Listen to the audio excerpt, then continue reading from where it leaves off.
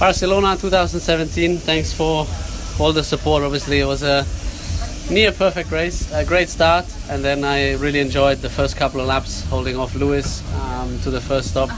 After that, great battle with Valtteri, really happy with the overtaking, but unfortunately we lost a bit of time during that maneuver fighting Lewis, and then at the end I thought we can manage to hold him off, but they seemed just a bit quicker with the softer tires at the end, and he drove a good race, so congratulations to them. But the most important is that Ferrari is still strong.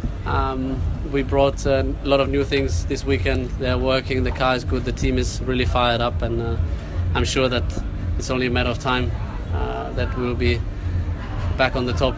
Also thanks to, as I said, all the support we got here around the track, and also from Italy and everyone who was following us. So grazie a tutti.